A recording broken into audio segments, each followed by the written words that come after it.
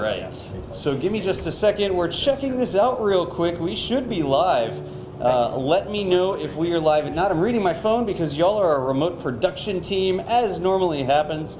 See me. So, over on the NASA Spaceflight channel, let me know if everything's good. Audio, video, 5x5. We're standing by. We're going to be talking with astronaut Ricky Arnold here very shortly. Just want to make sure that you can see and hear him when he steps on the stage before we actually just start getting into things here. So, you hear, you see us? All right, good deal. So, here's what we're going to do. Give me about 60 seconds here. We'll get Ricky up here. EJ from Twitch is going to be talking with us as well, and we'll do a little bit of a Q&A, a little bit of a discussion with Ricky, but give us about 30, 60 seconds. I just make these numbers up on the fly so they don't match. Did not go through astronaut training myself.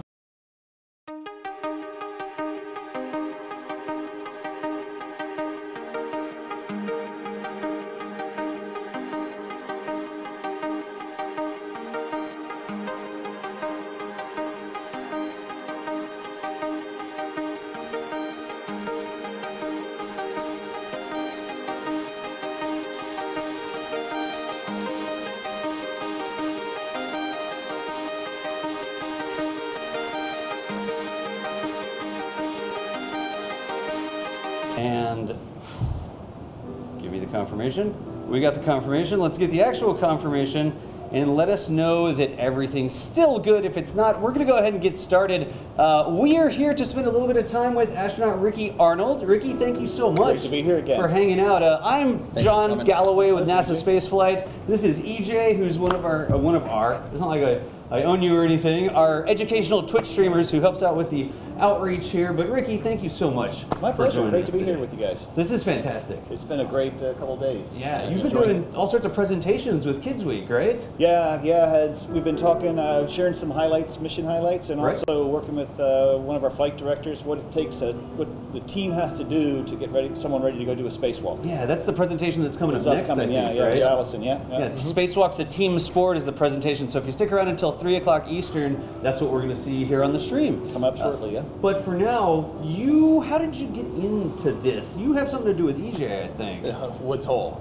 So I'm from Massachusetts, and you are at Woods Hole. Like, what do they do at Woods Hole? It's scientific research, right? Yeah, oceanographic research, but there's an organization called the Sea Education Association, and prior to working at NASA, I had actually worked as an assistant scientist on one of their sail training vessels. That's cool. Awesome. It was a great experience. I was only there for a short contract prior to starting public school teaching. Yeah. And but when I went and interviewed at NASA, that was something they really were very interested in, because I guess deploying scientific equipment in an extreme environment is kind of what we do. Close quarters, that sounds familiar. All that good stuff, yeah. There's a lot of, with the presentation you'll be giving, there's a lot of similarities between being underwater and being in space, because the training you did was actually underwater down in Florida, right? That's right, yeah. When we first started doing spacewalks during the Gemini program, we were really ill prepared for what microgravity would be like. And Buzz Aldrin, who's Apollo 11, was part of the Gemini program, and he was also an avid scuba diver. And he was the one, along with some other folks, who came up with the idea we could be training this in a neutral buoyancy lab, and getting people ready for what microgravity might be like. And so they developed a lot of the techniques and tools back then that we still use to this day. So that's the NBL, right? The NBL, training in water, neutral buoyancy, the importance of handrails and handholds. The first spacewalk, there was really nothing to hold on to. You're not standing on it. Yeah, you're not standing. You're not free floating in space, and it's not like you can swim or do anything you need to get where you need to go. Didn't they give them like a compressed air gun? Like they were just like, just point that way, go that way. Imagine when you're floating in every axis. Yeah, exactly. So you've been to space multiple times. Twice, yeah. And you have the distinction of flying on 2 different types of spacecraft, right? It's correct. Flew on the Space Shuttle Discovery in 2009, and flew on a Soyuz out of the Baikonur Cosmodrome in Kazakhstan in 2018. Yeah, so tell us a little bit of how are those two things different? Like they're both just epically shuttle? Cool. I mean, they're just really iconic space vehicles, right? And I feel like I got to be a part of a small, very, very small part of spaceflight history by being able to fly on those 2 vehicles. The shuttle had extreme capabilities for carrying a lot of people and a lot of payload up to a low Earth orbit. Right. And the Soyuz is just a workhorse, a reliable workhorse for getting people to and from low Earth orbit. And it was a really that made two great bookends for my career, and I hopefully get to fly again someday. But I'm pretty happy with those two opportunities. You made a comment yesterday about the shuttle sort of being like a lumbering truck. Yeah, like carrying stuff to space. Up, the whole thing's it's making noises, it's groaning, and it's just to get that much mass off the Earth. Right. It's a pretty well controlled but violent explosion to make that happen. Right. The Soyuz is just it's a much less mass, and but the feeling of acceleration is the same in both vehicles. But it's just that the shuttle had something about it. Just knew you were part of a very small part of something really big. Yeah. It's just I can't imagine like the difference between riding, because one was a little bit smoother, one was a little bit bumpier. Like Soyuz is all liquid engine, so it's a little. Is that true? It was a little bit of a smoother ride, except for staging in Soyuz was much more dynamic, much like what you see in Hollywood films, right? Or the old Apollo or Mercury, where the fuel burns out on the stage, the vehicle separates, and you're kind of thrown forward, and then the engine behind you lights, and you're thrown back in your seats, and that was exaggerated. That was absolutely awesome. Excellent. So I saw, I don't think we'll see it in this presentation, but I saw in the Soyuz something that I learned, that the seats actually move before you land. They stroke, and it like jumps you up all of a sudden. It almost kind of folds you up against the dashboard of your car. It's kind of like it was, you're releasing, and it's just to get your back and your spine aligned in proper position in your neck for impact with the Earth, because you basically back into the Earth when you land on a Soyuz. It looks like one of those like bad carnival rides, right? Where you're there and then the crank's down and it's all jerky and stuff, because when those seats move, you're in this nice laid back position, they go chunk all of a sudden. It's not a slow but I remember when Scott Kelly came back after his first Soyuz ride, he said, I would go to the space station again just for the ride home, because the ride home was just so amazing. Yes. And he was absolutely right. Yeah. Is there, like, in terms of Soyuz and shuttle, you sort of land on the runway and then put a ramp up next to it. It's like getting off a jetliner almost, right? Yeah. And in Soyuz, you're crawling out this teeny tiny little hole. Or getting yanked out of the, you're trying to do a military crawl, and people are trying to help get you out. And of course, we were pretty deconditioned. We'd been in space for 197 days.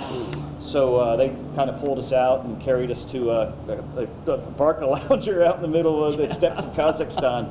But it's an amazing sensation. Sometimes when the Soyuz lands, the parachute pulls it over on its side, and it can drag. Sometimes you can land in different orientations, and sometimes the crew is able to orient in a good position to get you out. And the vehicle will roll a little bit. They actually rolled us a little bit to get the hatch in a more convenient location for them. Yeah. So you're like landed in the Soyuz, and was yours on its side or was it? It was on its side. I was on my side. Because everything was falling on me, and everyone was kind of leaning. And I was kind of curled up in this ball, and they kind of rolled it around, and so the commander was kind of on the ground and then pulled us out of the hatch. There's a sign on the side that says in Russian, "This side up." This side up. They roll you over. Those guys, the search and rescue, that's what they do. So they know exactly what they're doing. It's an amazing team they have out there in a pretty remote location. Excellent. So we actually have some questions from online. All right. And people have been posting up a couple questions that are watching back at home. They told me to pick and choose, so I'm not like reading my phone. It's like, interview an astronaut. I'm just going to read my phone for a bit. This is nice. Let's see here. Some astronauts note arriving at the prop-loaded vehicle on launch day is impressive or intimidating with the sights and sound of an alive vehicle. What was your experience as you were sort of like approaching the space shuttle? It's this breathing vehicle. The space shuttle you have all this super cooled oxygen and hydrogen. So you hear the sounds of metal creaking. You hear you just get a sense of this is something that is not static. Something really awesome is about to happen shortly. Yeah. And the Soyuz is similar. It was covered. I remember it was covered with ice as we're going up the elevator, and ice was flaking off. And the thing as you're getting on, it's also moving in position.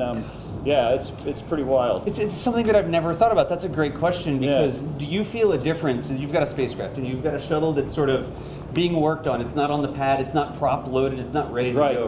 Right. Does it feel different when you know that thing is ready to launch? It's got fuel. Like, we did with the shuttle. We did the terminal countdown demonstration test a few weeks before we launched. So we would go down, learn how to get out in case there was an accident, and we actually strapped in the vehicle and kind of went through like we were going to launch.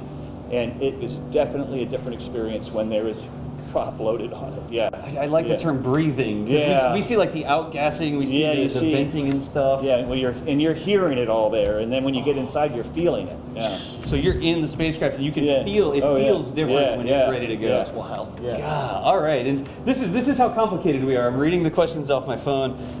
Let's see here. We talked about some of the differences between Soyuz and shuttle launch and landings, right? The shuttle is like a lumbering truck, and the Soyuz is a much smaller rocket. The landings, the shuttles are nice and smooth. What's the difference between the landings? Yeah, the shuttle ends on a runway, so it's a pretty smooth landing. Your family's waiting for you there. Like you said, a ramp will pull up and help you get out. The Soyuz, the physics is similar. You're taking all this energy of motion, kinetic energy, and you're turning it into friction to slow down the vehicle. You're turning it into heat. So they both get surrounded in plasma and flames.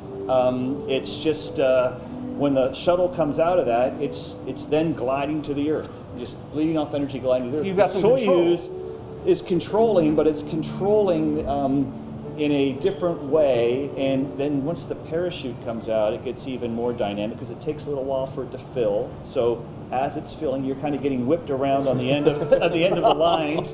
And then when it does fill, it looks really peaceful in the video. It's kind of billowing, right? And so isn't that really nice? But while it's billowing, you're getting pulled up and down because it's like you're like at the end of a jellyfish. Yeah.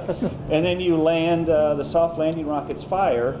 The shuttle comes to a nice gentle roll at the end of the runway, whereas the Soyuz fires rockets to slow you down just before impact, but you still hit the ground with a pretty good thud. Yeah. No kidding. Let's see here. I'm getting through as many questions because we only have 3 minutes left. Thank you again so much for your time. Absolutely, my pleasure. We don't get a chance to do this very often, cool. so we really appreciate happy you. to do it. Commercial space is making inroads. Suborbital space tourism you've talked about in your talks earlier. SpaceX's Mars vehicle, the Starship. Are you okay with celebrities spending a few days getting a flight suit and then being called astronauts? Like, what are commercial astronauts versus space tourists versus astronauts? Like, how do you feel about that? That's sort of the hard question, right? I don't lose a whole lot of sleep over it. You know, what we're doing is very different. I mean, we're professional astronauts. We're trained. That's our job. That's our profession. That's our calling. I guess technically, though, if you get up above 100 or whatever we're defining it as these days, Our friend told us earlier today, you are classified as someone who's left Earth, so if they call themselves astronauts, one or the other. The more people we get into space, the better off we're going to be. I don't want this to be limited to celebrities. I think we're on the cusp of space becoming more accessible to everyone, and I think that's NASA's goal, and it's certainly one of the things I aspire for all of us to have that opportunity to see our Earth from that perspective. Absolutely. I think we got time for one more question here. Let's scroll down. This is a good one. What was the most unexpected thing you learned from training? Did you get into training to be an astronaut, and then all of a sudden you're like, wait, what? You want me to do what? The unexpected thing is we all have gifts that we have not even begun to unwrap, right? The only way you learn what you're capable of doing is by being challenged and figuring it out. I like it. And that is absolutely true. I started that at age 39. There was things I never thought I would have an aptitude for. Yeah. That doesn't mean every part of the astronaut job I can do great, but I can do them adequately. Sure. But there are things I found like, wow, I had not considered this when I was 16, 17 years old.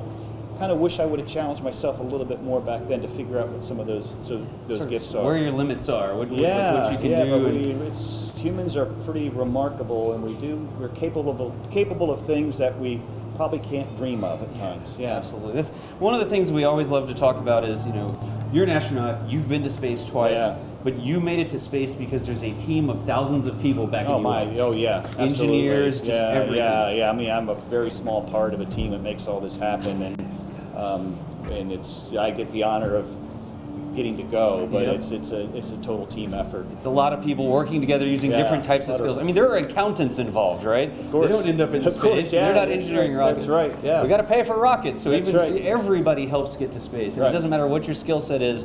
You can help. You can be a part of what's happening. Be a part of the mission. Absolutely. Absolutely. Well, Ricky, we'll cut you loose here and let you start to get set up. Thank you again so much for spending time with us. Thanks, sir. Appreciate it. Thank you. And if you guys just want to hop that way, I'll talk because I know you still need to get mic'd and stuff. Folks, again, we are playing this fast and loose. I keep looking at my phone, right?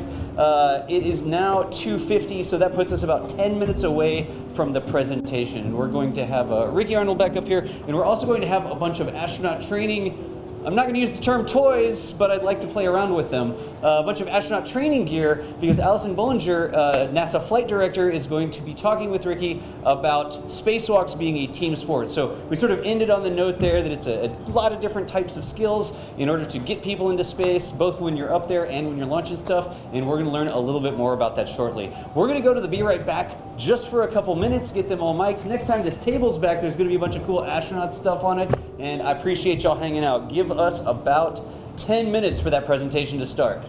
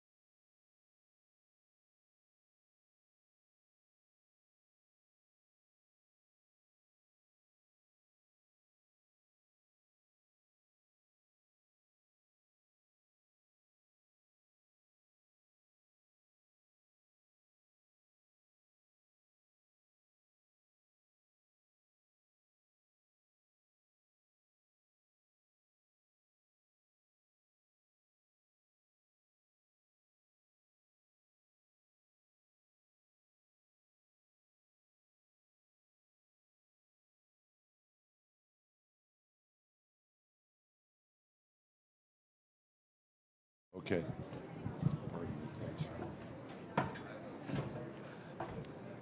Good afternoon. Thank you for coming to the Intrepid Museum. I'm Mike Massimino. I'm an advisor here at the Intrepid, and I got to work with both of these friends behind me here. I was an astronaut for 18 years with NASA, and I got to work with both Allison and Ricky, so I get the honor of getting to introduce them today.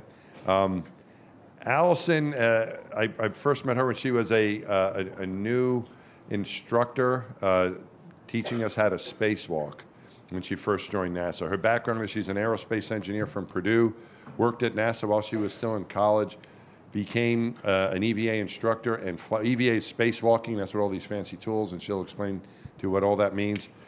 She became the leader of that team, which is a pretty high-level position to be in charge of all the spacewalking instructors and the flight controllers. She went from there to be, she was in charge of our training pool. I'm sure you're going to talk about that. Great place to learn how to spacewalk. So she was in charge of that facility, and now she's a flight director. And I think Ricky pointed out yesterday that there are a lot of astronauts. There's like a dime a dozen. Yeah, you can find us like anywhere. Hundreds. Yeah. And there's like 2 of them right here, yeah. right? And but you only have one flight director here because there's not that many flight directors. There's less than 100. 97 to be exact. 97 in the history of the program. Since 1960. Is that amazing? It's, Gene Kranz, the guy with the crew cut from Apollo 13. Yeah, you know who he is. Yeah, you remember that? Yeah. So yeah, you remember Allison? Sure. So Allison is now a flight director, which is a really cool job at NASA. My friend Ricky and I, we met when Ricky became an astronaut. I became an astronaut in '96, and Ricky came in 2004. A very interesting background as a scientist and as an educator.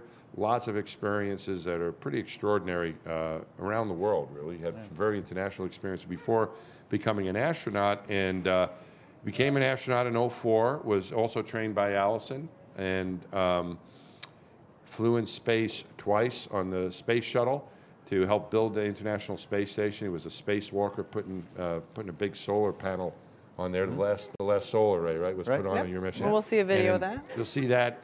And I'm going to get off the stage here, but he also, because you guys, he's pretty much given the presentation. But thanks, yeah, Matt. but Ricky also flew more recently as a long duration crew member. So he has very interesting experiences of flying both on the shuttle and building the space station, and then flying on the Russian Soyuz and living there for 6 months. So I'm really delighted that my 2 friends are here, and thank you for coming. I think you have a very interesting hour or so, however long it takes, half hour, 45 minutes. I'm eating up all their time, so I'll let you go. But 6 minutes left. Please welcome them here to Intrepid. Good luck. All right. I don't think so. Thank you so much, Mike. That was a great introduction. So like I said, I'm Allison Bollinger, and got Ricky Arnold here. We work at NASA's Johnson Space Center in Houston, Texas. And today we're here to talk to you about spacewalking and how it truly is a team sport. So what you see a lot of if you watch NASA TV while we do spacewalks is you've got 2 people out there in the white puffy suits getting all of the glory, doing all the work, but it truly takes a team of hundreds of people on the ground to make them ultimately successful. So we'll talk a little bit about our backgrounds and some of those experiences, and then we'll have time for some questions at the end. So Ricky, any opening comments, or should I just get going? Well, Mike just left, so I can say something nice about him. But part of the spacewalk training, he was definitely part of my spacewalk training team. When I arrived, not only did I have regular instructors who would help teach us the basics, but we also had people like Mike who were kind enough to spend their time mentoring new folks on what is it really like to do a spacewalk in and around the International Space Station. Or Mike had been on the shuttle and done several spacewalks. So that team includes people who have already flown in space. And so I wanted to thank Mike. Now that he's gone, is there anything else nice we can say about him? Nah, okay, all right. We'll keep going. All right, so a little bit more on my background that Mike alluded to. I grew up in Central Ohio, loving math and science and space. How many people out here love math and science and space? All right, you guys are in the right place. How many of you want to be an astronaut when you grow up? So my hand was raised too until I was, I don't know, maybe 15 or 16, and I realized I'm afraid of heights. I get car sick. I don't ride roller coasters. maybe I don't want to be an astronaut, but I knew that I still wanted to really work for NASA. So I went to space camp a couple times in 6th grade, and you can see me with my perm and my braces. And then I went again as senior in high school. I went to Purdue University in West Lafayette, Indiana, where I majored in aerospace engineering there at Purdue. And as Mike also mentioned, I was fortunate enough to be a part of the cooperative education program, or internships. So what that meant is it extended my graduation date by a year, but I was able to spend a semester at Purdue and then a semester down in Houston working at Johnson Space Center, testing out my degree to make sure it was the right fit for me. So I cannot stress the benefit of internship enough, because it's a really great way to make sure you are in the right field for you before you spend all that time and money getting a degree only to realize it's not really what you like. So I graduated from Purdue in 2004, and I've been working at NASA for about 15 and a half years now. And what's the unique story is, even though Ricky is much, much older than me, we actually started at NASA the same year. We both started in 2004, so he's got a much different journey about how he ended up here. So I spent a majority of my 15 years at NASA training astronauts to do spacewalks. And like Mike said, I am now a flight director. So what a flight director means is I'm the person with the ultimate authority over, first and foremost, keeping the astronauts safe, keeping the space station safe, and completing our mission objectives. Keeping us busy. And keeping them busy. Yep. So I do a majority of my work in mission control. There I am right there. And Mike had mentioned Gene Kranz from Apollo 13. So the neat pictures over there on the right, I was actually able to meet Gene. He gave a lecture to the interns. So this was when I was a bright-eyed, bushy-tailed college student in 2001. That's Gene on the left.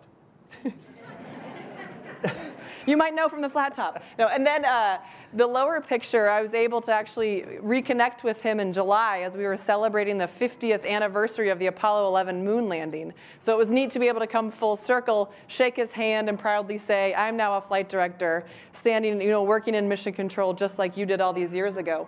So another thing to point out is my call sign is Athena Flight. So starting way back with Dr. Christopher Kraft, who was the original flight director, his call sign was Red Flight. Gene was White Flight. You might have seen in Apollo 13, he's wearing that white vest. So by the time you get to number 95, we're all out of colors and elements and minerals. And so I chose Athena, who's the goddess of wisdom and courage, and figured that was pretty appropriate as we look forward to what we're getting ready to do here at NASA, going back to the moon and on to Mars. So I'll have a little bit more about my flight director role later, but we can hand it over to Ricky, and he can talk about himself. This is me without the perm.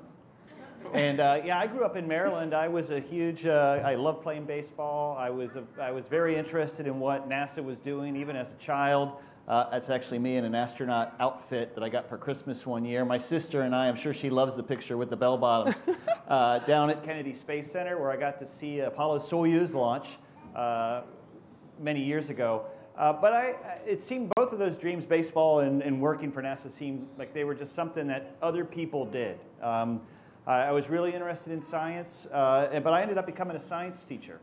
After getting out of university, I taught in Maryland, in public schools in Maryland, grades 7 through 12, before heading overseas, and I taught in several schools with multinational student bodies, including Americans and host nationals in Casablanca, Morocco, in the Middle East, in Far East Asia, and also in Eastern Europe, before, a little later in life, applying to become an astronaut in 2003 with not a sincere expectation of getting selected, but at least wanting to say, I tried.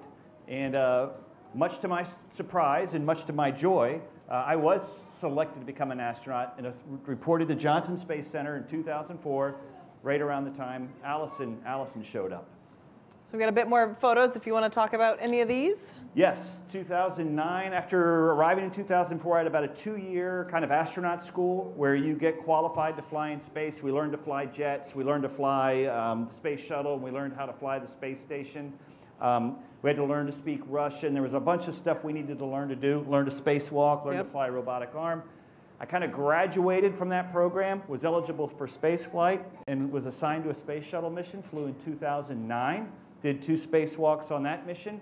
And came back, supported other people, helped train other astronauts, and in 2017 I was assigned to fly back to the International Space Station to be a part of this crew of fine musicians and do 3 more spacewalks during the course of a 197-day stay on the ISS. And those are some of the patches from those missions. And so, Ricky, what instrument are you playing in this photo? Well, there's only 2 guitars on ISS, and those guys and I play guitar. They both play better than I do, and plus they got to them more quickly than I did. So we were missing a drum, and that drum actually fits very conveniently underneath the toilet seat and is used to capture waste.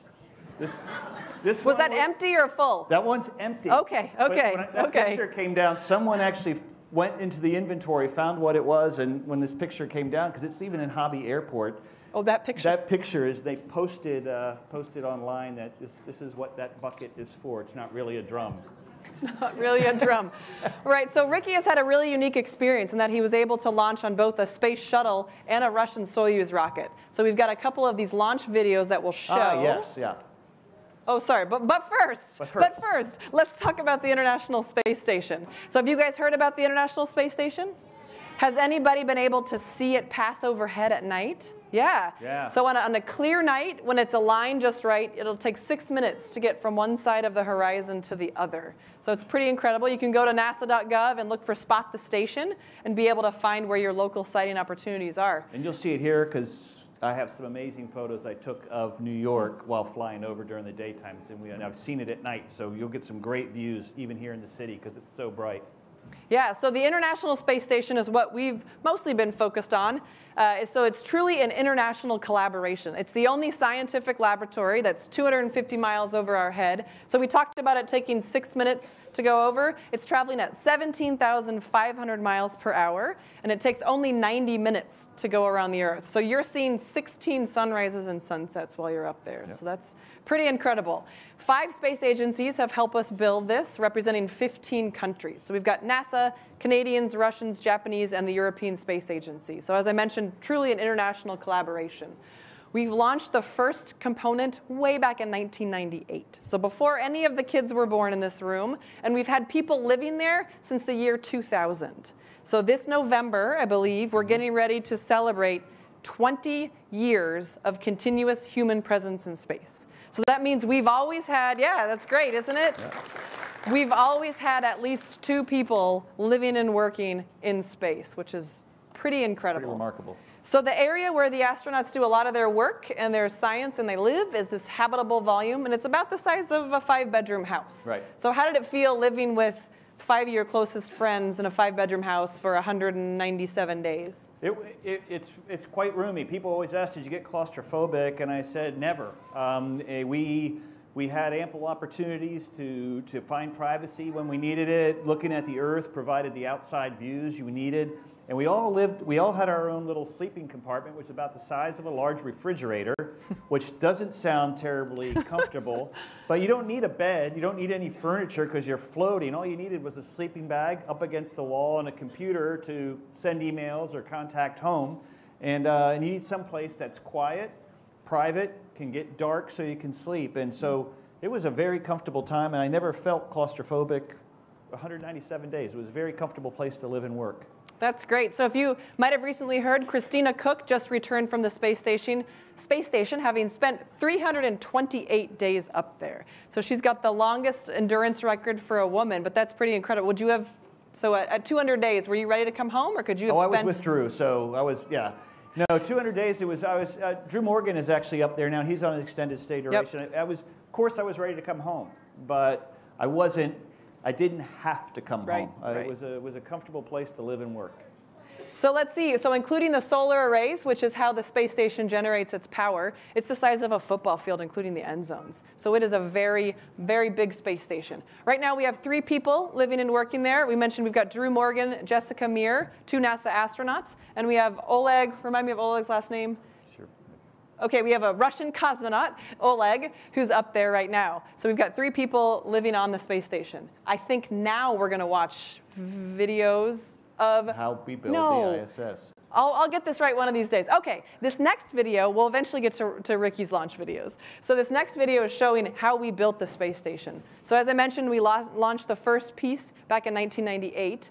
So each of these new elements that you see coming up represent one of 37 space shuttle missions that it took to assemble the space station. So each new mission came up, it would bring the new piece of the space station up in the space shuttle's payload bay, and then we would use the robotic arm to grab that piece, move it over to the space station, and then do a series of spacewalks to be able to attach the pieces together to mate electrical lines or fluid lines or different things like that. So it's taken over 230 spacewalks for us to be able to complete the space station. And it's important to remember that all of these components were built all around the world by different countries, different cultures, different languages, different measuring systems, and assembled for the first time, put together for the first time in low Earth orbit. Yeah, in space, which is it's pretty incredible. So Ricky, we're almost to your mission. Oh yes, we're getting close. Well, we're getting close. We're up to 2007. But you can see there's a lot of reconfiguration going on. They'd get it in one position, say, okay, now we got to get ready for the next piece, and we'd actually move one component, move it to another location to get us in a better posture for what was coming. There it is, the single most important piece ever flown to the International Space Station, the S6 truss, which provided enough power that when I flew, there were three crew members on the International Space Station, and after we left, we had enough power to go to a crew of 6, which then enabled us to implement the really robust science program we have on the space station, because we went up there to do science. Yep, that's the whole reason we're up there, is to learn more about our universe, to learn more about ourselves, to learn more about the Earth. That's the whole reason that we're doing the space station. So Ricky mentioned, we're pretty much done with the space station. Around 2011, when we retired the space shuttle, we had launched all the major components. But we have done a series of spacewalks to get the space station ready for what's coming next, and that is the commercial crew program. So later this year, from Kennedy Space Center, we'll be launching Boeing's CST-100 and SpaceX's Crew Dragon mission. And so that's a really exciting time for us, because they will be launching NASA astronauts from U.S. soil again. So since we retired the space shuttle, we've been relying on our Russian counterparts to launch our astronauts into space. So it's really exciting that we're going to be launching from Kennedy Space Center once again. So we had to install some new docking adapters to be able to accommodate that. So finally, the space shuttle launch. Yeah, this is one way, and the reason we're able to carry so much, those big components, is the payload bay. That's the bulk, the bulk of the space shuttle had a payload bay which could carry, like our component was about the size of a bus and weighed 16 tons. So we could carry something that big and 7 astronauts to low Earth orbit. This is a wild ride. The main engine's light, the whole vehicle pitches forward. It kind of points back to where you're going. The solid rocket motors launch, and you jump off the Earth. You don't know where you're going. You hope you're going in the right direction, but the only thing you know is you're going somewhere in a hurry. And it's about 8.5 minutes of just pure acceleration. It's the best roller coaster ride ever. I like roller coasters. and it was absolutely amazing experience, where the 2 big plumes coming out of the back are the solid rocket motors. They burned up. They expended all their fuel in about the first 2.5 minutes, and they would fall back to Earth. And then the 3 points of light you can see there are the space shuttle main engines. The ride gets really smooth, and you're just going faster and faster until all the liquid oxygen and hydrogen. That's Sandy. We're her ride home. That's why she's so excited, because she's fully convinced now we're coming to get her. But that big orange tank is full of liquid oxygen and hydrogen, which provides the propellant. And the space shuttle flies away, 8.5 minutes. We're 240 miles above the Earth, going about 17,000 miles an hour. So compare that to your launch in 2018 when you rode on a Russian rocket. Yeah, you can see it's a lot smaller. It does not have the payload capability and can only carry 3 people. But it is still the same principle. A controlled explosion that you're sitting on top of that's going to get you from sitting still to traveling 17,000 miles an hour in a little over 8.5 minutes. And we actually launched from the same launch pad as Yuri Gagarin. Does that name ring a bell? Yeah, the first human to go to space. So it's rich with tradition. The 3 of us, it was just a really exhilarating time. Allison actually was one of my guests to launch. She came out there and watched. Could you recreate what you were thinking at this moment in time? It was incredible. So I had trained Ricky, and Ricky said he launched with Drew Feustel, who the space shuttle mission that I worked, STS-134 in 2011, Drew was one of our spacewalking crew members. So I knew both Drew and Ricky very well. And so when I was lucky enough to be invited to head over to Baikonur, Kazakhstan to watch them launch, I was beside myself. Because here I was not only experiencing a rocket launch, how cool is that, but two of my closest friends are on top of that controlled explosion. Yeah. So needless to say, I was pretty emotional when I saw them finally launch.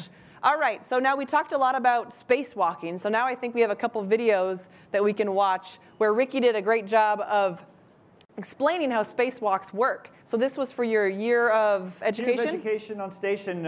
While I was up there, by a coincidence of manifest, Joe Akaba, who is also a former teacher, flew 6 months prior to me. He went home. About 2-3 weeks later, I flew back up and replaced him. So for a year, we had two folks who had been classroom teachers. So NASA had a year in education at station.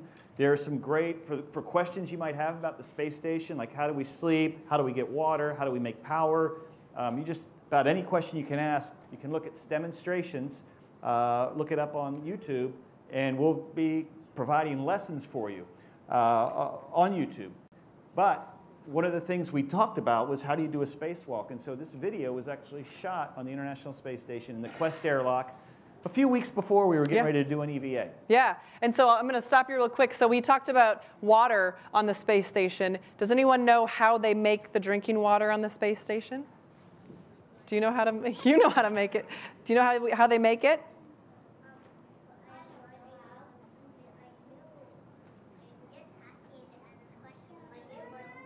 Oh, okay. Why? Why? Okay. So how they make water on the space station is they actually recycle the urine. So this, well, at first it seems a little daunting of a task to recycle urine into drinking water. This is definitely a technology that we need to develop in order for us to go back to the moon and onto Mars. So how did the water taste, Ricky? The water, we sample it. It tastes fine, and we actually send samples back. It's cleaner than any municipal drinking water you can get in any city on Earth. It's very, very pure, and it's really important for going to further destinations beyond, like going to the moon or Mars. But it's also a critical technology for here on Earth. We've got a lot of places that are water stressed here on Earth, and being able to recycle everything we use is absolutely critical. Yeah. All right, let's see how this goes. Welcome to the Quest airlock on the International Space Station. I know that guy. Me too. 56 flight engineer from NASA. Today we're going to talk about one of my favorite topics, extravehicular activity, or EVA. Going out on an EVA or a spacewalk has been one of the most amazing experiences of my life. But it's also one of the most complicated and dangerous things we do during human spaceflight. There's a lot of equipment to prepare and maintain, and we do months of training to make each EVA a success. If you think it sounds complicated, you should see all of it in action. Let's start with training and how we get ready for a spacewalk. Space is an extreme environment that presents many hazards. If we're going to go outside the safety of the ISS, we have to be prepared. That's why EVAs are designed with safety as the utmost priority. We astronauts spend a lot of time in the classroom, just like you are now, learning about the hardware we'll be using and the specific parts of the space station we'll be working on. Then we get to go spend a lot of time training in NASA's giant pool, called the Neutral Buoyancy Lab, or NBL. Since it's impossible to simulate microgravity on Earth, the next best option is water. 6.2 million gallons of it. It's a lot of water. The NBL is 40 feet deep, 202 feet in length, and 102 feet in width. A lot of room to have a full-scale working model of the ISS, which we need for practicing our EVA maneuvers and assigned tasks. We get suited up and weighted so that we're neutrally buoyant in the water, so we don't sink to the bottom and we don't float to the surface. It's a great way to simulate the microgravity we'll be experiencing. We do several dress rehearsals of the EVA before we launch. This gives us the opportunity to prepare for any anomalies that may occur. We spend at least 5 hours practicing in the NBL for every 1 hour planned for the spacewalk. So we are very well prepared to execute the EVAs once we are in orbit. Once we are up in orbit, the EVA preparation continues. First, we must perform a pre-breathe protocol to displace the nitrogen in our tissues and help prevent a condition called decompression sickness. During pre-breathe, we breathe 100% pure oxygen and do some light exercise to help purge the nitrogen from our bodies. During pre-breathe, we will also don our extravehicular mobility unit, or EMU. This is a fancy name for a spacesuit. The spacesuit is basically its own spacecraft, shaped like a human, There is usually a red stripe on the leg of one astronaut, but not the other, so the ground can tell who is who. To ensure our safety at all times, we are always aware of our safety tethers and where we are in relation to our spacewalking buddy. Hey, buddy. There's a fellow crew member called the IB, the intervehicular crew, on the inside of the airlock, watching and communicating with us as the EVA progresses. We are also prepared for several contingencies should they occur. First, we are trained on the use of a jetpack that can be used to maneuver in the event of an emergency rescue. It's called a SAFER, or Simplified Aid for EVA Rescue. The view during an EVA is magnificent. It's beautiful out there. It's also extremely dangerous, but our months of preparation and all of those dedicated people working on the ground, working around the clock, ensure we are safe as possible when we work outside the ISS. EVAs have allowed us to build and maintain the ISS, repair mission-critical hardware, investigate malfunctions, install new hardware, and the view, unbelievable. See you next time. All right, anything to add to this video, or do you want to roll the next one? Well, just that video, it takes about 4 hours to get prepped to go outside. And outside, you're outside for about six and a half hours. And it's about another half hour to get back inside and get help get out of your suit. So that kind of gives you a view of what our day's like. Next, we'd like to talk a little bit about, I think, the equipment. Right, and so we'll roll the next video. So we are standing in the Quest airlock, which is divided into two parts. We have the equipment lock, and we have the crew lock. This equipment lock has a hatch right here that closes, and the crew lock has another hatch. The EMU, or the Extravehicular Mobility Unit, is our spacesuit, and it's divided roughly into two parts. We have the hard upper torso, which is almost like a turtle shell. It's a hard fiberglass shell, and then we also have the lower torso assembly. These spacesuits are our own little spacecraft, and they have everything you need to keep you alive out in space for 7 to 8 hours, maybe even longer, depending on how hard you're working. The only thing that they do not have, and they have radios, it has oxygen, it has carbon dioxide scrubbing, it has temperature control, it has everything you need except for one thing, a restroom. And so when we get ready for our EVA, the first thing we put on in the morning is a diaper. And that's our first layer. Then over the diaper, we put on a pair of long johns, and that's to keep our arms and legs from getting scraped up. It also provides a little bit of wicking in case you're getting really hot and sweaty. The next layer is our liquid cooling garment. And the LCVG has little tubes running through it, which allow water to circulate inside the LCVG to provide cooling when we're outside working really hard. So we've got the diaper, we've got long johns, we got the LCVG, and then we're going to wear our spacesuit. 7 layers from the bladder on the inside, which maintains pressure, and that's a rubberized bladder, all the way out to the white layer on the outside. The crew member inside the spacesuit is also wearing this, what we call a Snoopy cap. It's a communications cap. We have a radio, so we can talk to not only to Houston, but we can talk to people on the space station and to each other. So we wear this communication cap inside the helmet. Also, another key component of the EMU, or a spacesuit, is the helmet. You can see the helmet has a gold visor, which protects us from the rays of the sun that we can bring down. It's pretty bright out there, and this gold visor helps reflect the rays of the sun so we can actually see and operate in daylight. At nighttime, we can raise this visor up, gives us a clearer view, and additionally, we have helmet lights built into the helmet. On top of the helmet, we also have a television camera, so the ground is able to watch us while we work through these TV cameras. The work is really all done with hands, and so our gloves are really our most important piece of equipment in order for us to work outside. And one of the real challenges of a spacewalk is you have this heavy gloved hand, which is inflated, so it wants to stay like it's blown up like a balloon. But we walk by grabbing onto handrails and making our way along the ISS. So every time you move your hand, you're fighting against a balloon that wants to inflate. And then on top of that, all of our equipment is based on using your hands too. So after 6.5, 7 hours of kind of fighting against this glove, it's a really long day, and your hands are probably the thing that are most exhausted after 7 hours out on an EVA. Well, we're going out to work. You probably saw me move this mini workstation. The way we carry our tools is on a mini workstation, which is carried on the front. Every single tool we use is tethered to us. We do not want to accidentally create satellites. Our primary way of remaining attached to the ISS, if we're not using our hands, are these waist tethers. And you can see they just have a big hook. They go around a rail or anything else on the ISS and latch on, and it actually has a locking mechanism as well to hold us nice and tight. So we always want to have one of these attached if we're not holding on with our hands as well. The back of the EMU has our life support system. The life support system contains all the equipment we need, from a UHF radio down to the oxygen tanks that provide primary oxygen. One of the challenges inside this sealed environment, it's very easy to carry our own oxygen with us, but we generate a lot of carbon dioxide, particularly when we're out there working very hard. So to combat that, to deal with that, we have these canisters called Medox canisters, which are just silver oxide. They are carried in the backpack along with a very large battery, which provides all the electricity for us.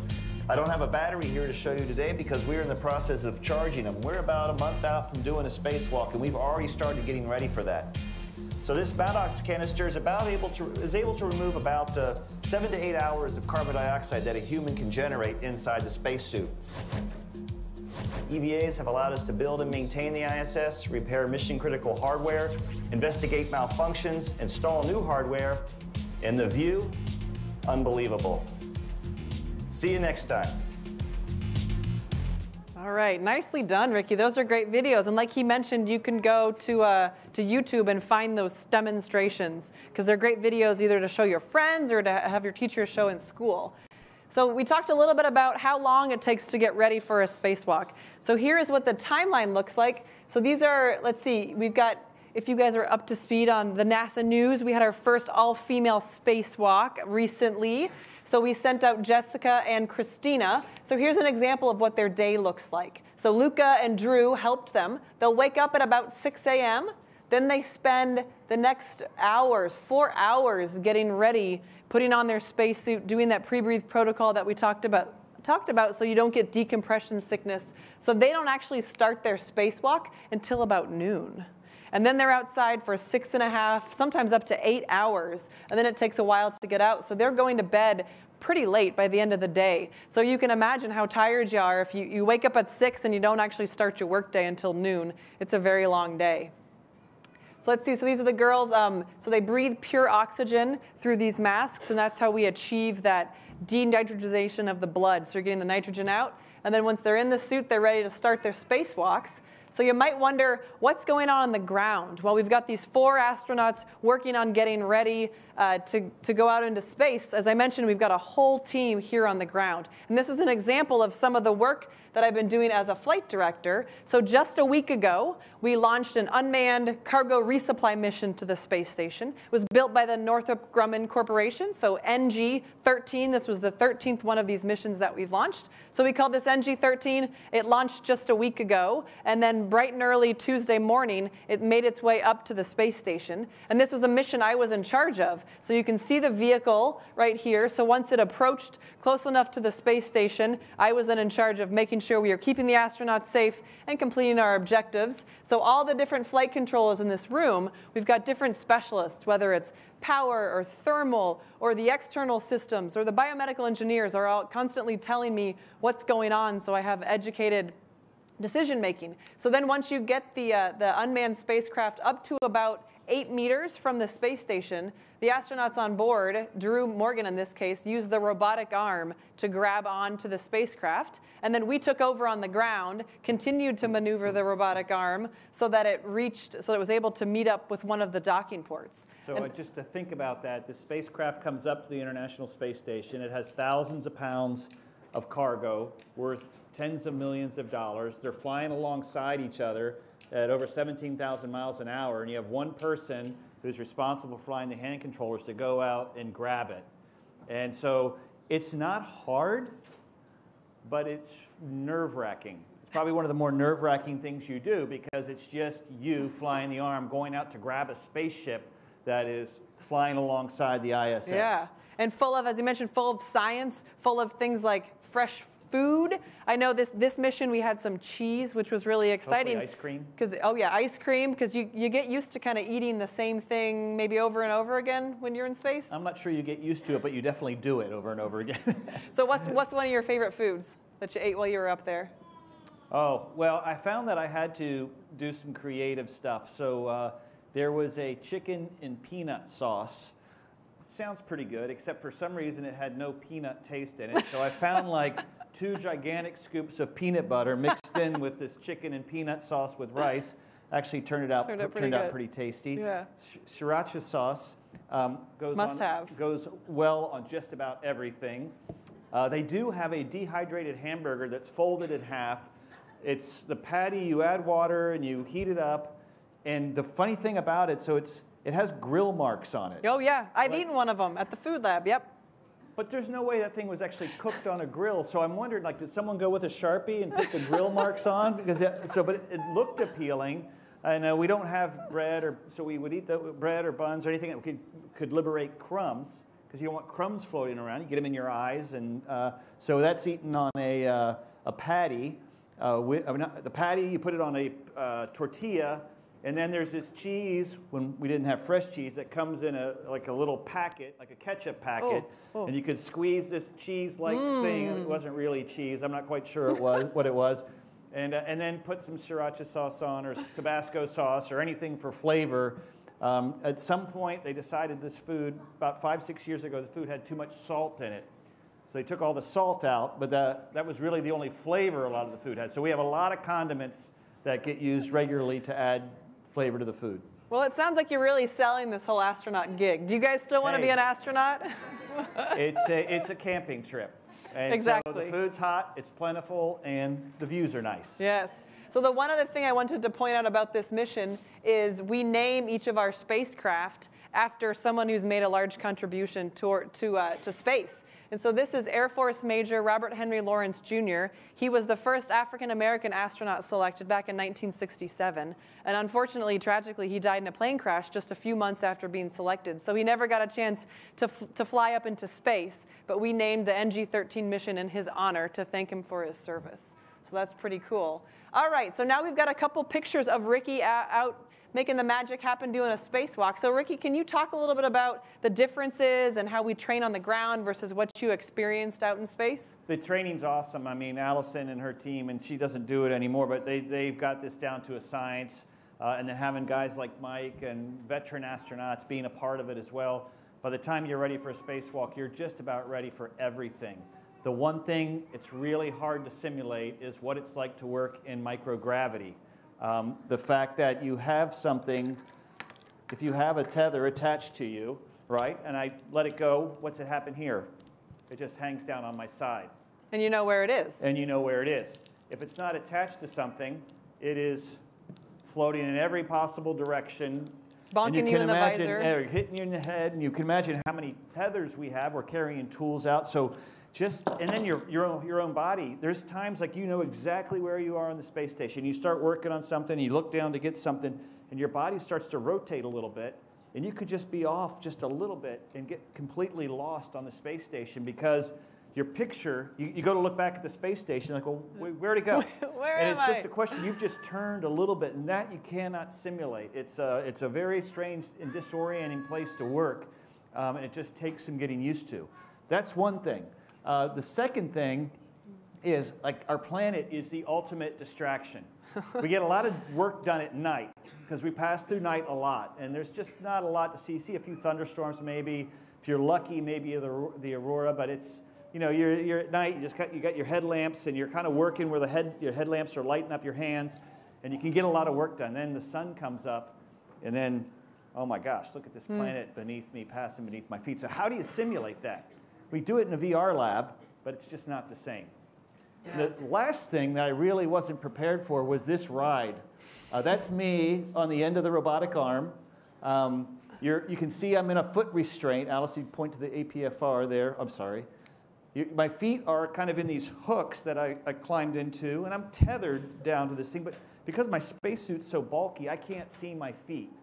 And the only thing I can see all around me is space. And at some point, you know, you climb into the robotic arm and you're holding onto the space station, and your friend inside is flying the robotic arm with hand controllers, and they start backing you away. Pretty soon you have to let go. And just that initial letting go and not being able to see where you're attached was a little bit overwhelming. People say, what were you thinking? And I said, well, for the entire time I was thinking, I hope my feet don't come out, I hope my feet don't come out, I hope my feet don't come out. But it is absolutely remarkable because all of a sudden you'll be hanging upside down like a bat with the space station in front of you and the Earth over your head, and then they'll fly in another direction, and then the Earth's at your feet. And I remember one pass in particular at my last EVA. We're flying over Europe into North Africa. The sun's going down. I'm flying across the Mediterranean and I can't, the space station's at my back. It's just me in space on this robotic arm watching the sunset and the Sahara come up in front of me. And it's an image I'll never forget. You can't train that. As good as you are at training, you can't prepare us for that. You can't train everything. You'll notice there I'm waving to my buddy Drew, but I'm still holding on to a handhold because I'm still scared to death I'm going to float away. All right, so I think that about wraps up the presentation we had for you. This is another picture kind of showing the team that it takes. This was from the final flight of Space Shuttle Endeavour back in 2011, STS-134. I'm hiding back there somewhere in the pink shirt. So that's just an example of one of the 3 teams, because since we're supporting 24/7, we have 3 teams that do 9-hour shifts and rotate through. So this was just one of the teams that it took to make that Space Shuttle mission a success. So that was kind of one of the main points that we wanted to get across today, is that, you know, working at NASA, it is truly a team sport, that it takes lots of collaboration between folks around the world to make us successful, and lots of teams supporting ultimately the astronauts in space. So with that, thank you guys so much for your attention today. And I think we have a microphone. Ellen has a microphone, so if folks have questions, go ahead and raise your hand, and we can get that microphone to you. What happens if the hook that you attach to the rails? What happens if it breaks off? Well, we usually have 2 things going for us. We usually have this safety tether, which is attached to the space suit, and then I got it backwards, don't I? This is attached to this. My teacher never taught me that. No, that's attached to your. Oh, I did have it right. Okay, thank you. Well, there's usually a big hook. Good grief. I got this thing. I'm getting confused. All right, so we got attached here. This is attached to a handrail, and that's one way we're attached. The second way is we have this waist tether, which is also attached to our spacesuit. And if we're working in a location, we have both. And then a third thing we can do is hold on with our hand. So in order for you to really float away, you would have to have either not hooked yourself up, or this broke, which we inspect them pretty regularly. We don't think they're going to break. But you don't have yourself hooked up there, and you're doing something, you get distracted, and you start to float away. Well, this thing will pay out about 55 feet, and then it's going to start to retract you back to the ISS. But say that even that broke. So now we've got 3 things that have happened bad, right? You forgot to hook yourself up, you let go, and you floated away, and this breaks. Well, built into the backpack of the spacesuit is some tanks of nitrogen, and they're fuel for a little tiny, so you can turn yourself into a little tiny spaceship. There's a hand controller buried back there. You can deploy it, and you can fly yourself back to the space station with these little puffs of nitrogen to kind of give you a push back to the ISS. And we actually have to demonstrate in a virtual reality setting that we can do that before Allison would let us go fly. Yep. So the astronauts are very safe. All right, what other questions do we have?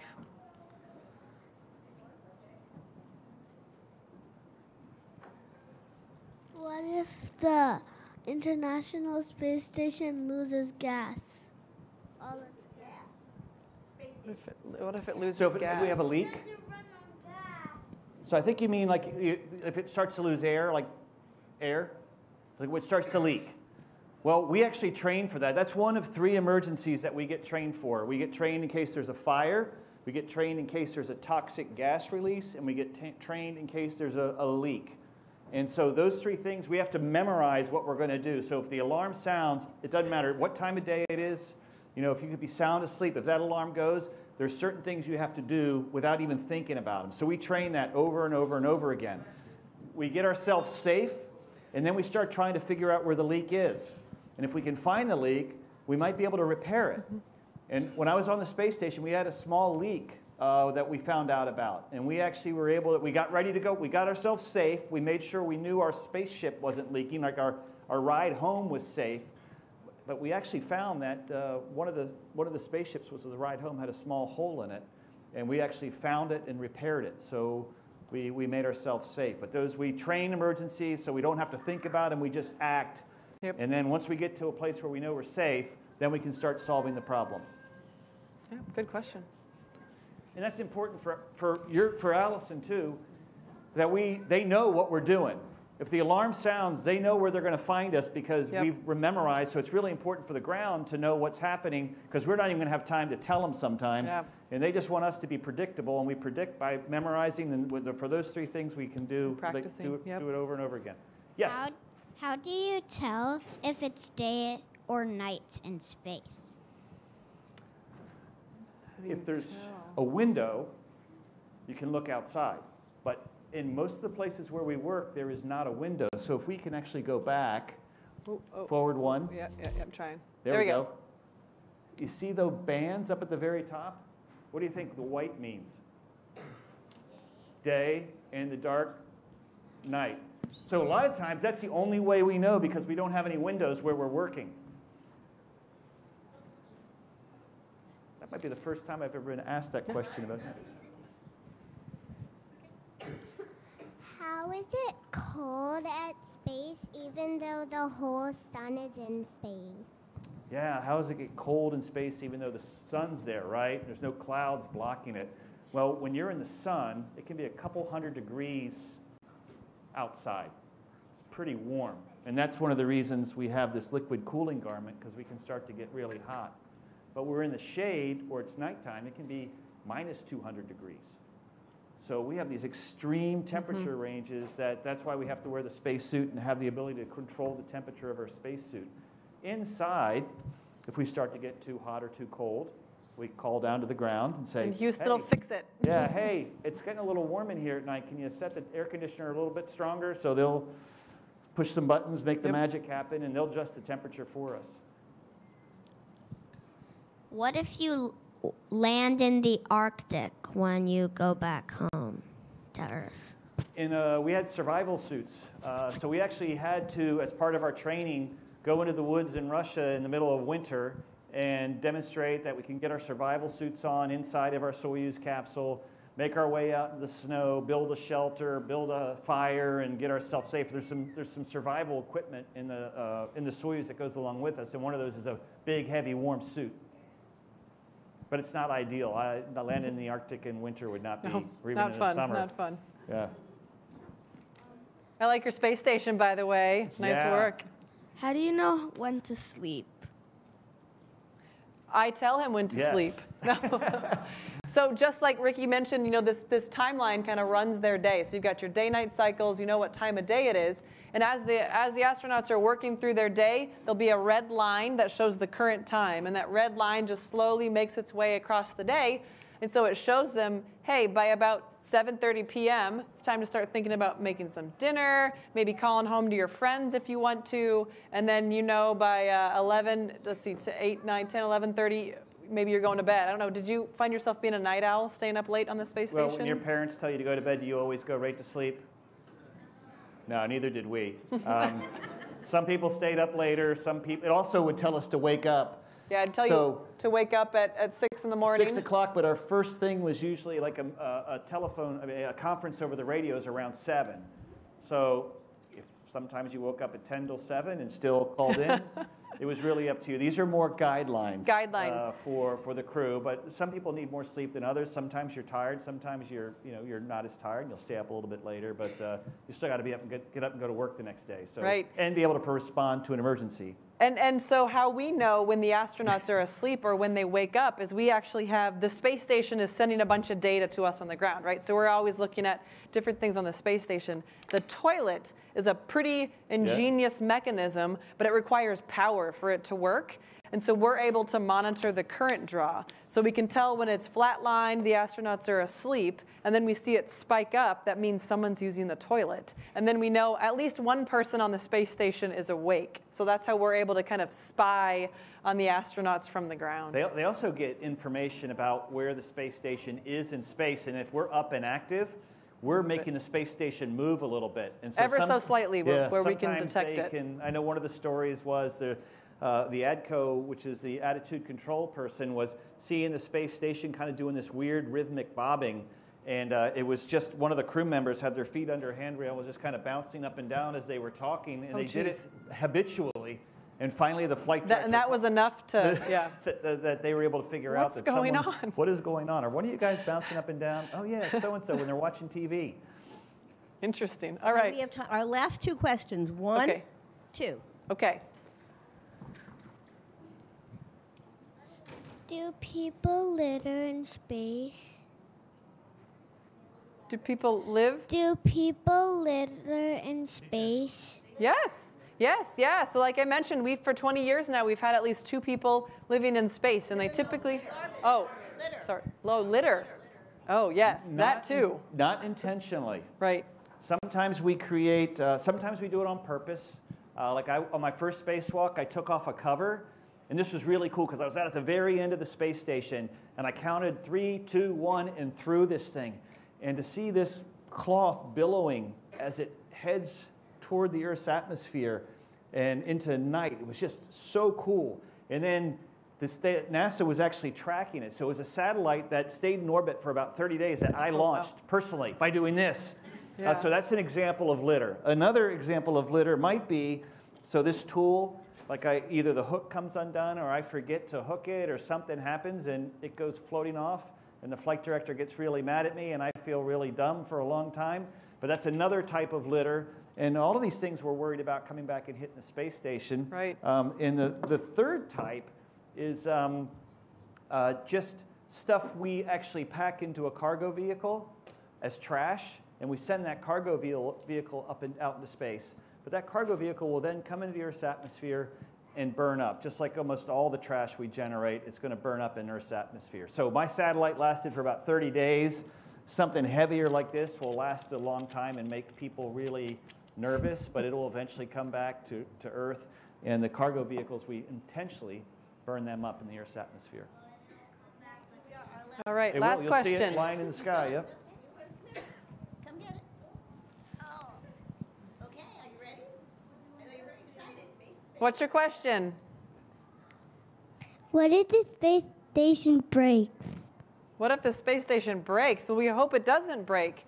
But that's why, so like I said, part of my job is to keep the astronauts safe, and they're trained to handle it when things break. And then we all work together as a team to figure out how to fix. Once we ensure, okay, the astronauts their immediate safety is okay, we'll figure out how to work as a team to fix the space station. Yeah, Allison would be responsible. Maybe she would be assigned.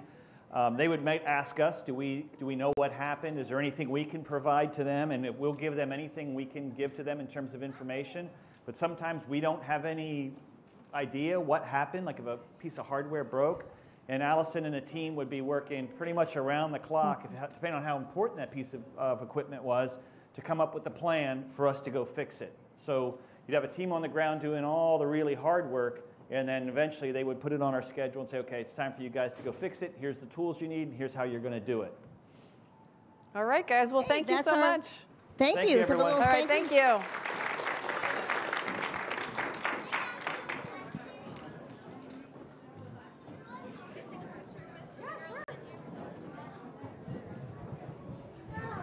Here, hang on. Let me get a...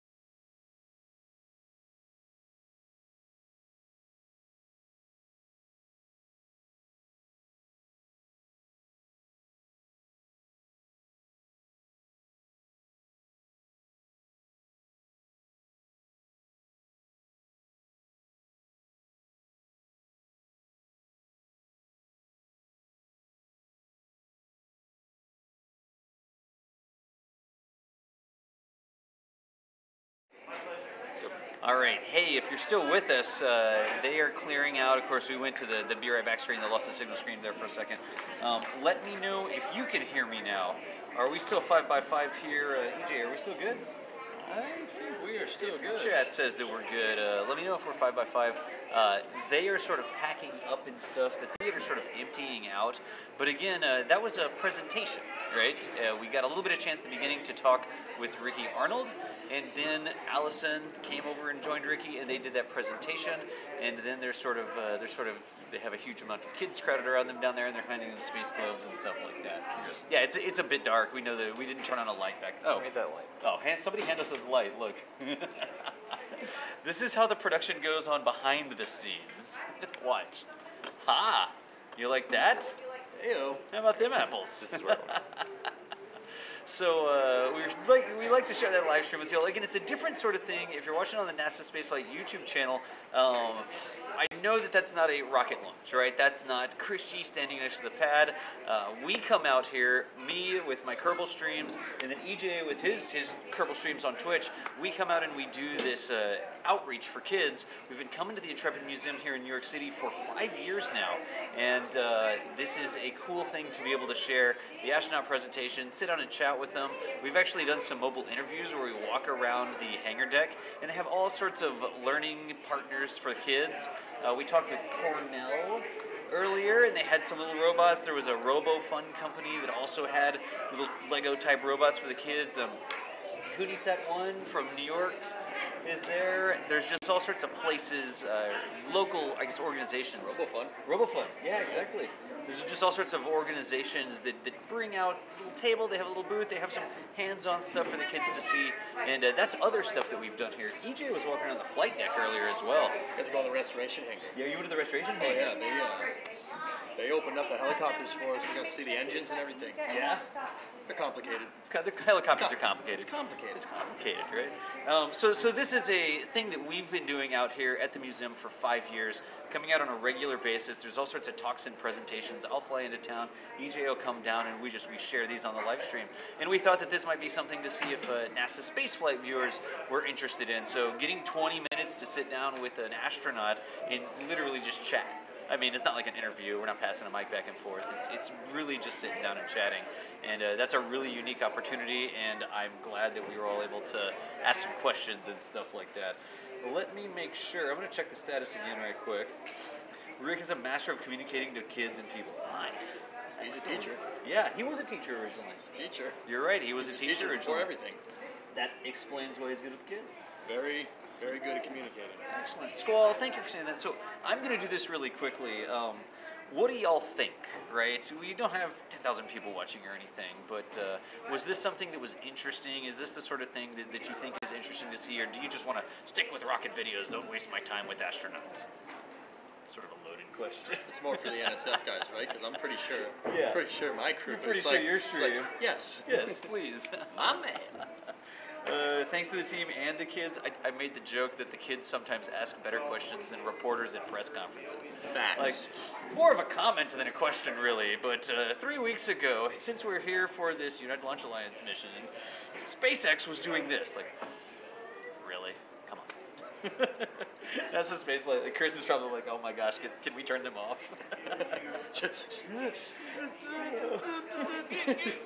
So glad you saw this on Twitter. Thanks everybody who put it together. Thank you, T-Storms. Dap Dude 5x5. Thanks for sharing the great presentation, Squall. Hey, we're happy to share this sort of stuff with you. I'm not reading that out loud. No, I'm not. Don't. I know. Not a good idea. I said so that they would wonder what we were talking about. Thanks, Josh. Hey, Joseph, how's it going, man? Thanks for setting this up. No problem. There's NASA spaceflight proper. But again, I know this isn't the normal sort of thing. It's not a rocket launch, but we thought it might be interesting to share. What I'm going to do here now, I am going to go back to the loss of signal screen, right?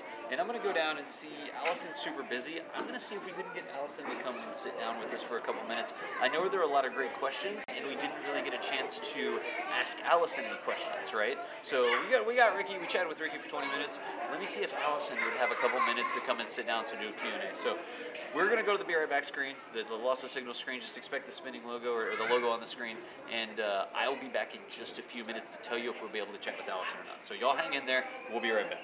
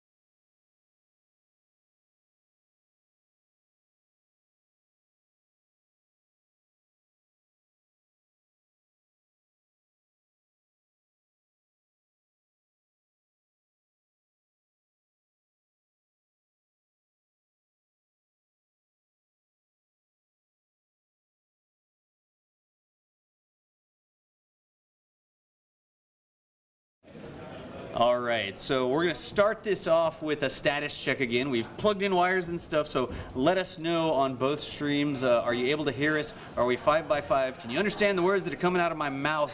We've got Allison Bollinger. Bollinger. Like you're going bowling. Like you're going bowling. Thank you. Bollinger. Yes. Who's got a couple minutes to answer. She's super busy, but we brought some props, not toys. I can't say toys. Yeah. It's because we brought some of the props from the table over there. So let me know that we're good here, y'all. And after you tell us that we're good, 408 audio's good. EJ, we good? We are good over there. We're good. This is good. Like the viewers Ready are our for production launch. team. Go Ready? for launch. That's the flight director talking. So then, Allison, thanks for sitting down with us. No problem. We had so many good questions that were coming through chat, and we're here. The kids are asking really good questions. Lots of great questions. It gives me hope. The future's bright. It is. The future's bright. Good questions. I know. Yeah. Yeah. And so we had people asking here that we didn't get to ask. We thought maybe a couple minutes here. Here's a good question that I saw come through chat. You're the flight director, right? Yes. You are the flight director, a flight director. Flight director. Yes. How does your day work? Like, do you get in? It's launch day, and it's 10 hours before the launch. Are you in there 10 hours before launch prepping, or do you show up in 10 minutes? You're like, all right, I'm in charge here.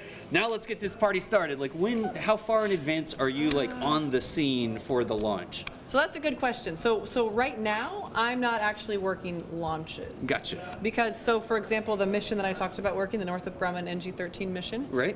The guys launched out of Wallops Island, Virginia. And so the Northrop guys, the Antares guys, they were responsible for launch and everything like that. Gotcha. So I was actually, so we support 24/7. Right. So I was signed up, coincidentally scheduled to work the overnight shift, so the 11:30 p.m. to 8:30 a.m. shift. Right. A couple days before launch. So I had been working all that. So the launch time, I think, was finally. Oh, that's right. The launch time. I was at 3, Wallops. 2, 1. The launch was at 3:21, which we thought was pretty cool timing that the launch was scheduled for that time. So that was normally my sleeping period. So truthfully, for the launch, I set my alarm, woke up, watched the launch, saw that we got successfully to orbit, went back to bed because I had to go to work that night. So my real responsibility comes the day of rendezvous. Okay. So we launched on Saturday. Or did we launch on Sunday? We launched on Sunday, regardless. It was originally a Sunday, and then it slipped all the way to the following Friday, if I remember correctly. No, then we slipped on Saturday. There We launched on Saturday.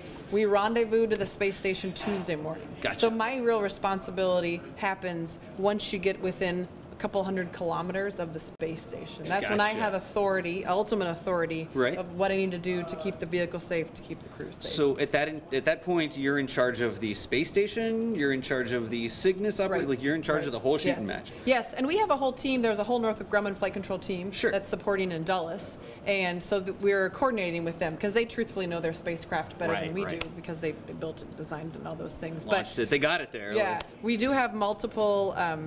We call it go-no-goes, right, all along the way. So we have a flight rule that's providing the ultimate guidance about you need to make sure the ISS systems are all ready to go. You need to make sure the Cygnus systems are all ready to go. So I'm pulling the team, just like you would for a launch, to make sure everybody's go, okay, it's like GC, Topo, ADCO, Spartan, Ethos, Pluto, ISO, Ops Plan, BME, OSO. She's got this memorized. Robo, VVO, ICE. I got to make sure all those people are good to go, and we're doing that periodically throughout the day. So some of the bigger ones come when you're 250 meters out from space station, when you're 30 meters out from space station, and then when you arrive at the capture point about 8 meters from space station, you give the final go for capture, and that's when the astronauts are released to grab it with the arm and then plug it into the station. Capturing it. But so my responsibility is kind of geared up those couple hours before capture. Gotcha. And I guess that makes sense because we're not launching humans from American soil right now. Not yet. Not we yet. Will soon enough. But soon. So here's a question for me: is that a different type of training? Like, oh yes. Have you trained? Do you train for space station operations flight director? Then you train for human launch flight director. You train for EVA flight director? Question mark. Yeah. That's the thing. Yeah. Yeah. So these are different responsibilities. Exactly. So I was selected in 2018, right? There was a class of 6 of us. It took us about a year worth of training. So we took a lot of the same classes the astronauts took to get smart on the outside of the space station. Yep. We did a handful of simulations where you're in mission control, you're flying a simulated space station, and they throw the kitchen sink at you. They break everything to see how the team responds. Somebody needs that simulation. where there is actually a kitchen sink that's That like just debris comes- in space, Oh, and they throw the no. kitchen sink at the space station and they get a big hole in the solar array. I'm just saying. Anyway, so we do a lot of simulation training. We get certified and signed off. And Right. so that for me happened mid-October last year. Gotcha. And then, yeah, so I've got a basic ISS certification. Right. So I'm good to go to fly the space station as much as I want. I'm pulling an awful lot of shifts in mission control. Just to fly the space station. They gave me the keys. We actually have keys. Wait, there's a key? So, but then there are advanced certifications beyond that. So in Right. order to fly my Cygnus mission, I had some additional certification. I had to learn more about the Cygnus vehicle. So similar things. So there'll be a Boeing certification to Right. launch Boeing CST-100. There'll be a SpaceX certification to launch the Crew Dragon. Gotcha. So similar, and EVA, there's a little bit additional requirements you have Just to do specialty to be the stuff. flight director for Cool. a spacewalk. Yeah. Well, that's a fantastic question. So, do you show up 10 minutes in advance, or are you there for a couple hours preparing, and it's almost like an aircraft being passed over to the local tower or something? Oh, it was in terms of handing Yeah, over between, so we have an hour scheduled for handover. Right. So Like an it's- overlap. Yeah, exactly. An hour of overlap. So I show up, the guy or gal before me has typed up a console log about what happened, and so usually those are emailed out as well. So Right, you're right. constantly like, you wake up, first thing you do when you brush your teeth in the morning is read the console log, and then so one comes out early in the morning, one comes out in the afternoon, and Yeah. one comes out at about midnight. Is it So- 3 shifts and there's 3 logs? Yep, 3 shifts, 9-hour shifts, so with the hour overlap. Overlap. So so you kind of sit down, you start reading the log, and you kind of make some mental notes of questions you might have. I Yep, don't yep. quite understand what failed on the previous shift. What is the crew running behind? Is the crew ahead? What's the rest of the day look like? And then we kind of talk for a bit, and then I'll pull my team because all the other flight controller disciplines are also doing the same thing. Right. So they're handing over, learning the state of their system. So I'll pull my team and say, okay, what do you guys got going on? Tell me, what's the day look like? I'll say, are we still in one piece? Like, Yeah, we're still in one everything piece. good to go? So then once I get happy, say, okay, I'm happy. So the off-going flight director goes up on the flight loop, releases their shift. Say, Right. thanks for the support. When your oncoming's happy, you're released. They head home, and then it's my spacecraft. So And there that's is 8 like a hours. full-on handoff where you sort of hang out for a little while together, Yep. for lack of a better term, hang out Yep. to make sure that you're aware of what's About coming. everything that's going on. Cool. Yeah.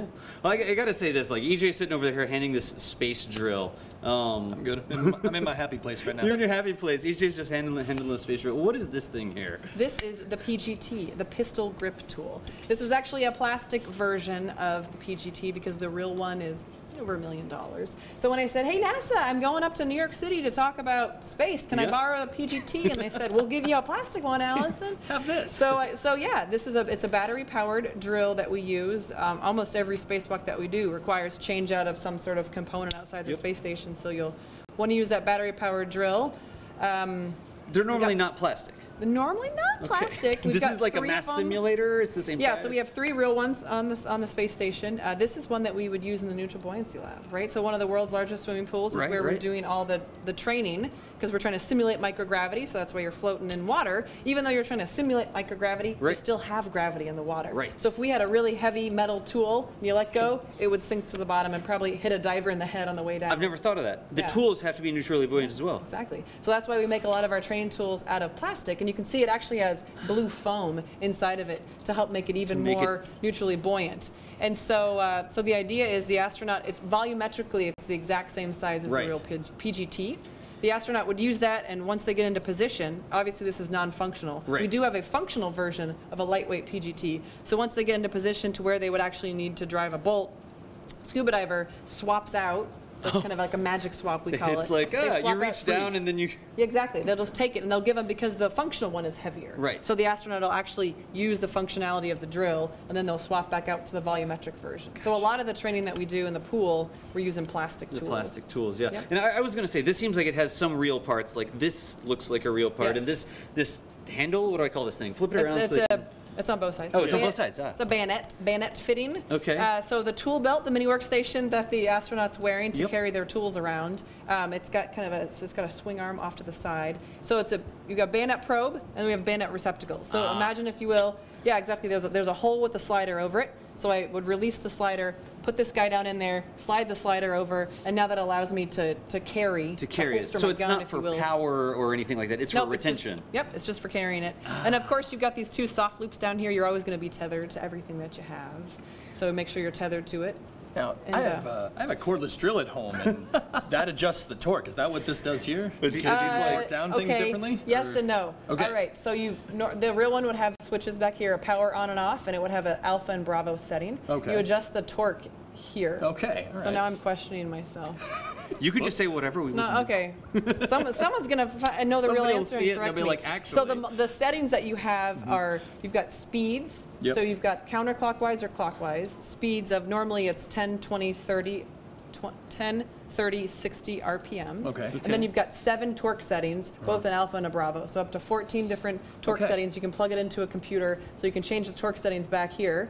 Up here is your manual ratchet. You can either leave it in motor mode, or you can rotate it to manual ratchet. And then this guy is representing, we have a MTL, or multi-setting torque limiter, which is actually, it's a series of Belleville washers inside here that if for some reason, to avoid over torquing a bolt, this guy would go pop, pop, pop, pop, pop. It's like once you drive it in and it starts to slip or something. Yeah, exactly. So those are all the different colors. Because I could see that would be a bad day on the space station if you strip out a bolt or something. Yeah, it's a bad day. Over tighten it. The next astronaut has to change the battery. Y'all change a lot of batteries. We have changed a lot of batteries. Yeah, so we're upgrading. So each of the 8 solar arrays has anywhere between, now that we've got, the old style batteries, nickel hydrogen, we had 6 batteries per solar array. So now we're changing out up to new lithium ion technology, and we're able to use just 3 lithium ion batteries to replace 6 of those nickel hydrogen batteries. So we've done a series of, I'm trying to remember, out of the power channels, how many we've actually replaced. I think we replaced 3. Yeah, quite a few. Yeah. It seems like they're replacing battery today. Yeah, and so because it's a series of spacewalks, and they're going to get more complicated because we started with the inboard elements that were closer to the center of the space station that we could use the robotic arm. Right. Now that we're going to move to the outboard elements, so S6 that Ricky launched and P6 that I relocated on my STS-120 mission back in 2007. Yep. The robotic arm can't reach that far. So it's a lot more manual labor with the astronauts. They have to translating, translating those big batteries. And those batteries launch on the Japanese HTV vehicle. Right. So we've got the next HTV launch coming up in just a couple months. Gotcha. Well, we said 10 minutes with Allison here because you got talk a lot. all sorts of. No, I mean we could sit here for 2 hours and talk about stuff. What else do we have? You have the glove, and you have a glove, right? which I am not going to put my hands in because there have been couple of children putting their hands in here. But yeah, so this is this is the glove. Distracted by what's going on behind the camera. So this is an example of the glove that they would wear. So the neat thing about this is you notice how the grip is rubberized. Right. So we call it spacewalking. Right. But they're not actually using their boots for anything. It's really hand over hand. So this is a handrail, an example on the outside of the space station. It's covered in these yellow handrails, and that's how the astronauts get from one side to the other. So obviously you wouldn't want this to be a nice smooth fabric. You want it to be something rubbery with grip, so that you can hang on to that. And it's not so I guess this is a thing. You wouldn't want like grip tape or something abrasive on there because you don't want to rub against it. That'd be you bad. Want rubber and smooth surfaces as opposed to like a sandpaper type of grip, right? Right. And so we say smooth. However, a lot of the areas that we work on the space station are on the velocity vector. Right. So like your positive X direction, so you're flying into all that orbital debris. And some of these elements have been up there for 10, 15, 20 years almost. So it's terrifying to see the number of pockmarks that you have all over the space station. I saw a picture of a battery. Oh yes, exactly. Little tiny micrometeoroid hits all over the space station. So that's why if you've watched spacewalks, you'll notice every 90 minutes, at least every 90 minutes, they're doing a glove and a HAP check, which is the helmet absorption pad, the different thing. But they're looking at their gloves. So they're looking at every crease, every crevice, finger crotch. They're separating everything to make sure they don't have any cuts. Because they're trying to keep their eyes focused on where they're going, but there might be some MMOD strike kind of under here that we can't see or something. Hit it and it tore it a little bit or something. It made a sharp surface or something. That's why we always need to make sure that the gloves are. I had never even. I mean, one side of the station is more worn than the other because it's the direction. It's the velocity vector you said, right? So it's flying in a certain way and it maintains that orientation. That part gets a little bit more beat up. And one of the only times we flip the orientation sometimes when we were flying space shuttle. So if you think about the way the space shuttle came up and docked to the space station, it had those delicate tiles pointing in the velocity vector. So you wouldn't want, for the 16 days it's up there, you wouldn't want those tiles the space shuttle to be blocking for the space station. So instead of flying positive XVV, we'd flip the space station and fly minus XVV. So now the Russian segment, so the shuttle's flipped around the other way. And didn't the radiator panels on the shuttle get some impacts because it's flying backwards? Yeah, sure. Did you know that they flipped the space station around? No, I never knew that. I didn't know that. Today I learned. This is what we try to do. We sit down with people who are smarter than us and we learn some stuff, right? So, Allison, I thank you so much for the time. I know you got all sorts of stuff going on, and every time we come to the museum, we see Allison here.